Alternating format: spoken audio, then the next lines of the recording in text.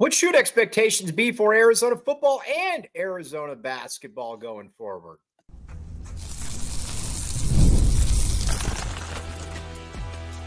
You are Locked On Wildcats, your daily podcast on the Arizona Wildcats. Part of the Locked On Podcast Network, your team every day. Thanks for keeping it Locked On Wildcats. I'm your host, Mike Luke. This show is brought to you today by FanDuel. Check it out. FanDuel, place your first $5 bet and get started with $200 in bonus bets guaranteed. Visit FanDuel.com to get started. All right, we are going to talk Arizona football and Arizona basketball this show and about what where everything is right now with Arizona football. Now, listen. 8 games into the season, there's no other way to put it that Brent Brennan so far has been an unmitigated disaster. Arizona is 3-5. They look absolutely void of any form of identity. And I think the thing that's even more frustrating for fans is that it appears that there was no off-season plan to get an identity. You know, when asked about, what are you trying to do offensively, Brent Brennan goes back to, well, we're still trying to figure that out. I don't know how you could have inherited this team and then thought to yourself, we're just going to try to figure it out. We'll see where it goes. And that doesn't work. Not only does that not work, that does not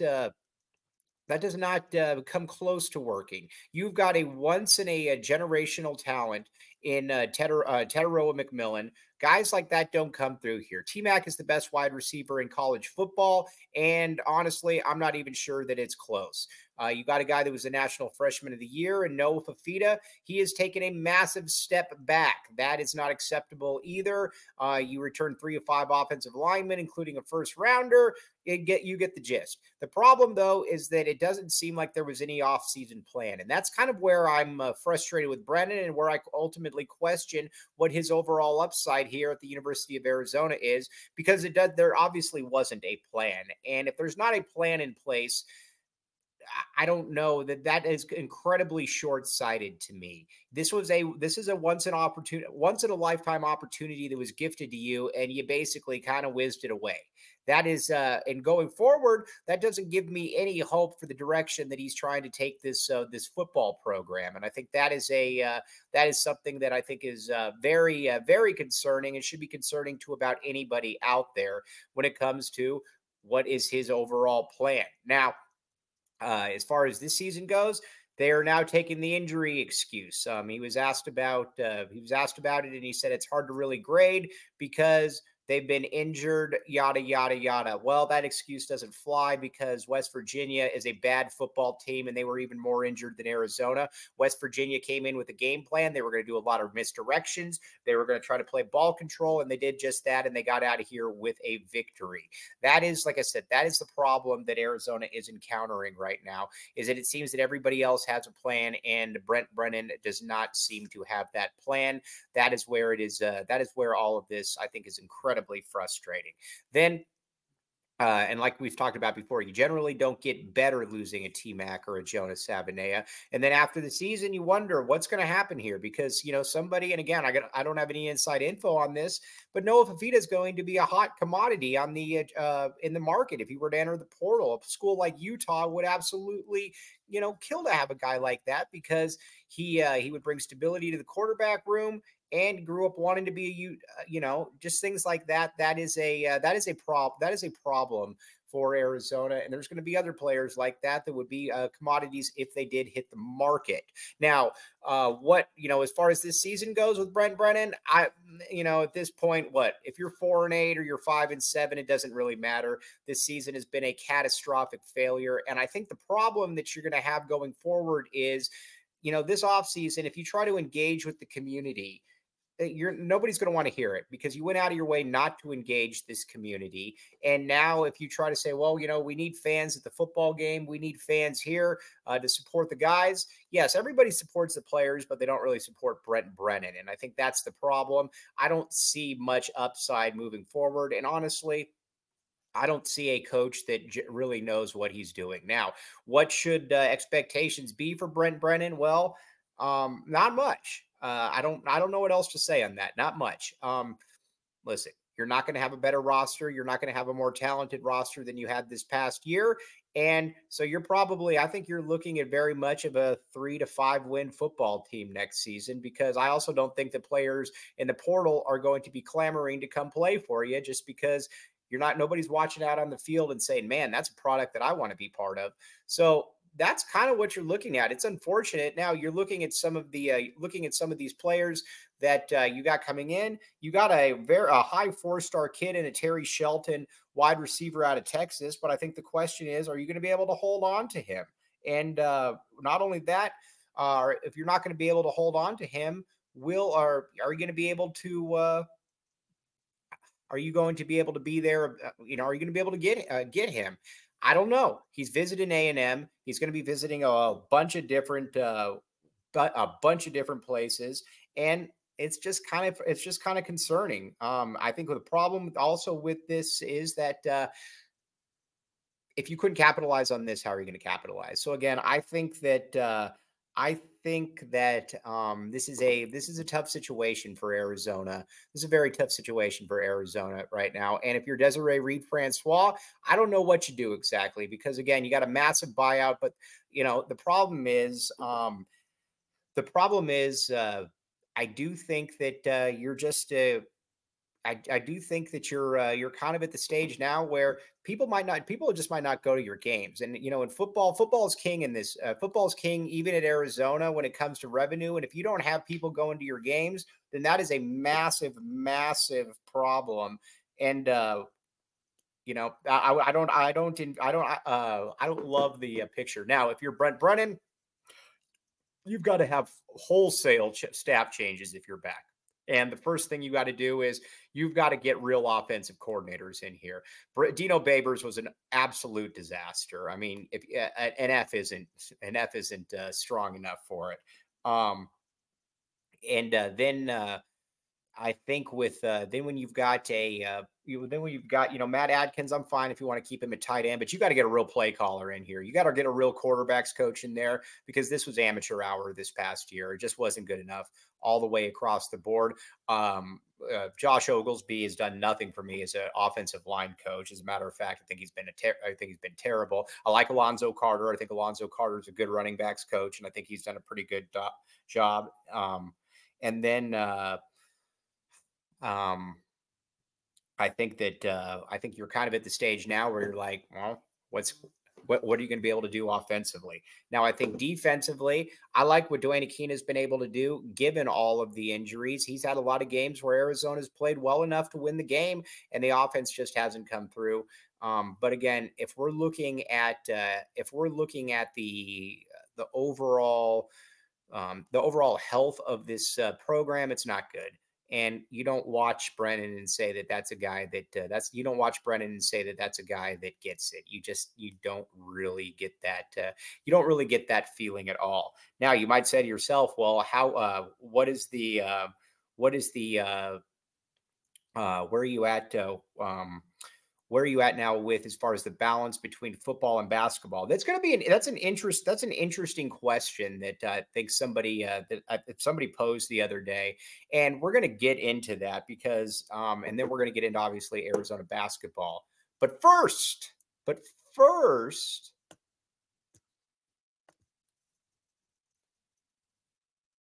5-hour energy.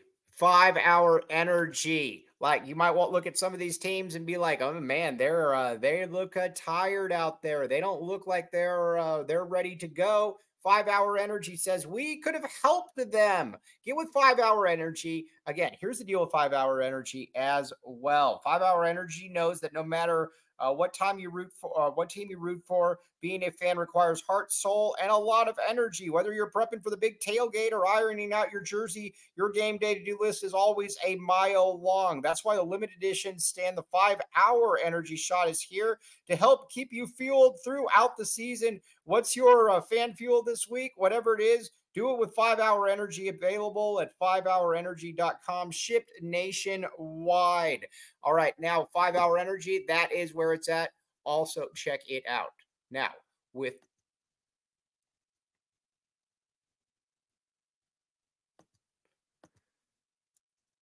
Thanks for keeping it locked on Wildcats and making this your first listen of the day. I am your host, Mike Luke. Okay, now let's talk about the right energy or the right balance between football and basketball. We're going to get there. All right, now this is an interesting situation because basketball will always be the one that is near and dear to the hearts of Arizona athletic fans, mainly because you've got a program that has been the best on the West Coast over the last 30 years, the last 40 years.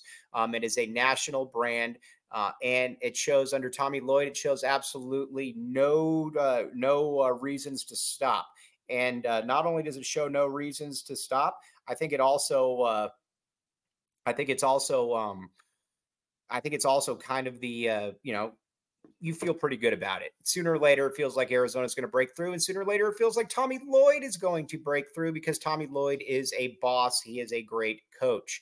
But football also, football also brings in a lot of money. Now, if you're Desiree Reed-Francois, and I think if you're Arizona basketball, your main concern is, I think if your main concern is that you're kind of at the stage where you do know that you're going to have to come up with a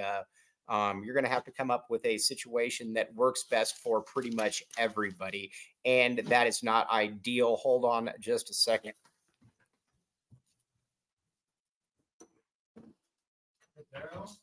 No, wrong.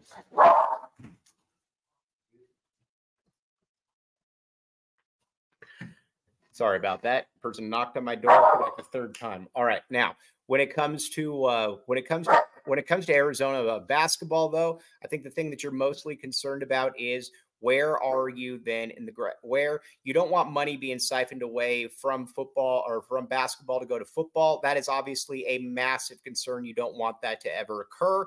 And, but also in all fairness, if you're an AD though, and you make a hire, you're going to want to make a splash hire when it comes to football.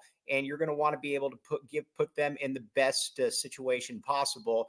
So that's something to keep in mind is that, Brent Brennan, and again, it's definitely an odd thing to say, but Brent Brennan is probably not going to demand a lot of football funding just because I don't know that that's the way it is. When it's Arizona basketball, it is a totally different, with Arizona basketball, it is a totally different situation. And so there is a proper balance, but you also need to be good. There's absolutely no reason that Arizona football can't be decent. And at least if you're going back, I mean, just look at it with the Rich Rod years where, you would go 7 or 8 or 7, learn out, you would go win 7 or 8 games every 4th, 5th year. You'd have a good season. That to me is kind of the template. It's kind of the Dick Tomey template. Now, I think people have this misconception of Dick Tomey that he was this great all-time legendary coach. He was a solid coach here at the U of A. He wasn't great, but he was solid. He was good enough. I do think that with this squad though, or, you just basically, you want to be competitive. And if you're competitive, that's pretty much good enough at that point. Now, let's get to some Arizona basketball. This is a loaded roster. Tommy Lloyd has a loaded roster. And I think some of the questions that we've had in the past about certain, players, where exactly they fit in the grand scheme of things, there really isn't any of that that's missing. In the past, you had players that were, these were good teams, but it also felt like a little bit of a smoke and mirrors type situation where you had players that just weren't quite good enough. And they, when the NCAA tournament came, they weren't able to make plays off the bounce. And that's kind of what happens. You need to be able to have players, teams that when they get the ball at the top of the key and that shot clock is winding down, they need to be able to get to the bucket. And Arizona really hasn't there's been some years where Arizona didn't have that. I mean, heck, last year, you could say that exact thing. You had one player that was very, very, that was very good in Caleb Love, but nobody else that could really make plays off the bounce. This year, it's different.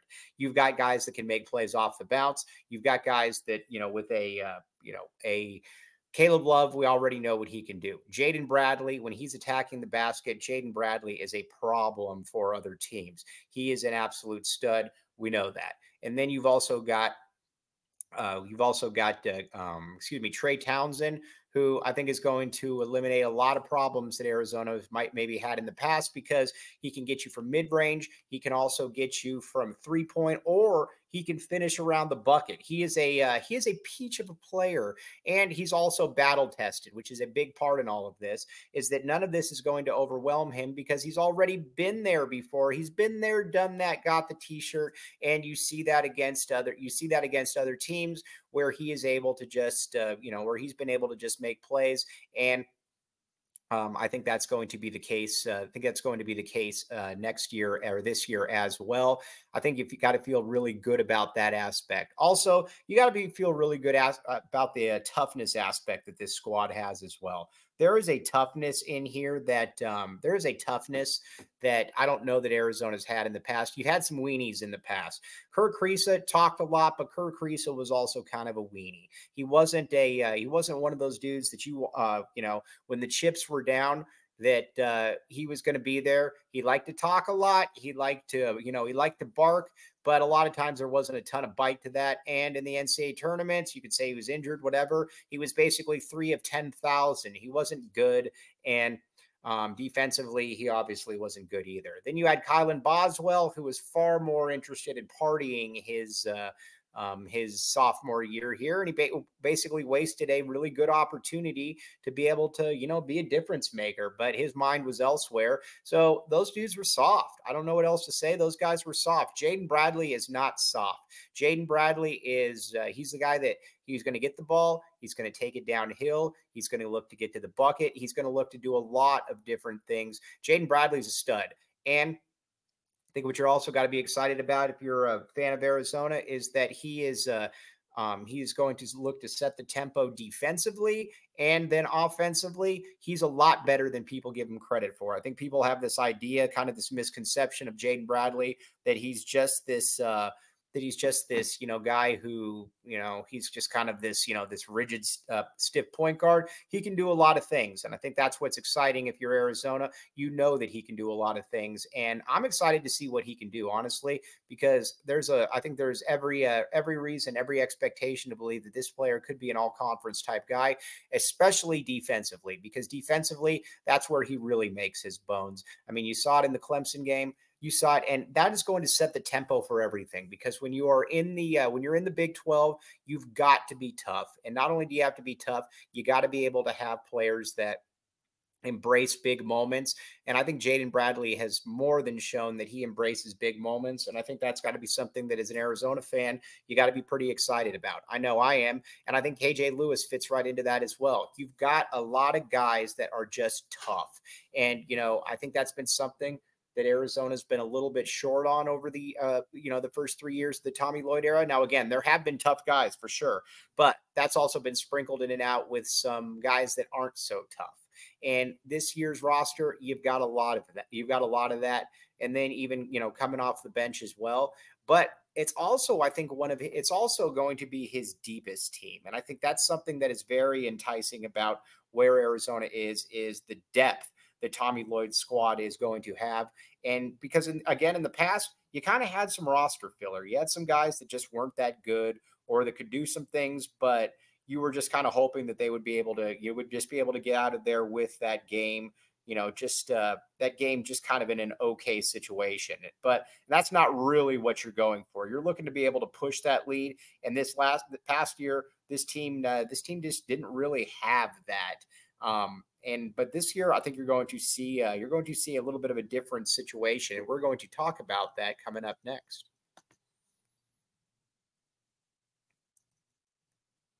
But first, FanDuel, check it out. FanDuel. All right, here's the deal. Hey, NFL fans, you can start this season with a big return on FanDuel, America's #1 sports book. Visit FanDuel.com to look at odds, all kinds of stuff. Now, the great thing about it is when you get a hunch in the middle of the game, go to check the latest stats. You can go to FanDuel, and they will help you with that. You'll get started with $200 in bonus bets when you play your first live $5 bet. That's FanDuel.com. Again, college basketball is here, almost here. The NBA is here. The NFL is here. The college football is here. FanDuel is the spot you want to be. Check it out at FanDuel.com. Again, they got all kinds of really good things going on there for you. FanDuel.com.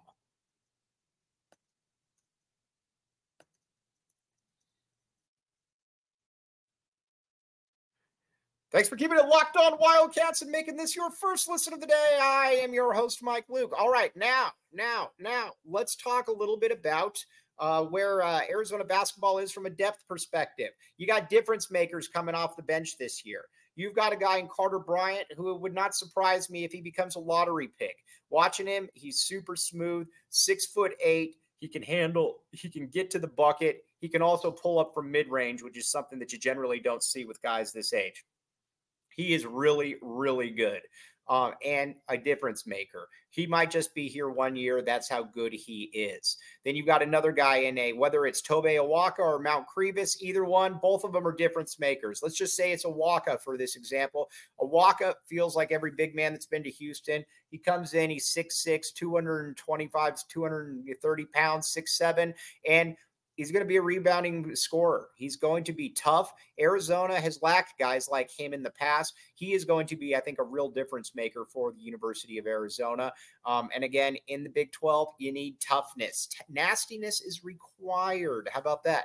Anthony Del Orso then. Del Orso is going to be fascinating for me because he's certainly not a great defensive player, but he hunts his shots. He hunts three-pointers, and that's what I want. With guys that can shoot, a guy that can shoot when they hunt their shots. And that is something that Anthony Del Orso really, really specializes in doing. I'm excited to see what he can do because if he can really become that next level guy for Arizona that you can depend on for 12 to 14 minutes where he's getting some threes, I think you feel pretty darn good about really everything that's going on then with the U of A at that point, because you would have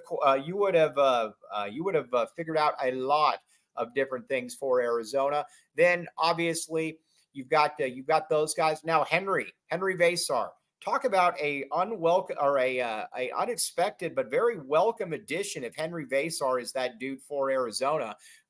6 foot, obviously he's a tall guy, 6'11" or so, 7 foot maybe, can block shots, can run the court, and he's making threes. He would be a very unexpected but very welcome addition to this Arizona roster. Excited to see what he can do because so far you've seen a guy that is showing some confidence in his game.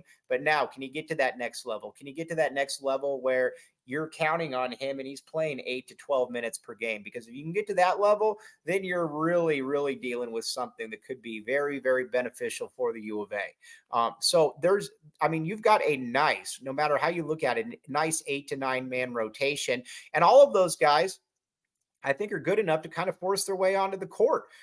Then obviously people ask about, well, what's the deal with Emmanuel Stephan? I would redshirt Emmanuel Stephan. I believe that he is going to be redshirted.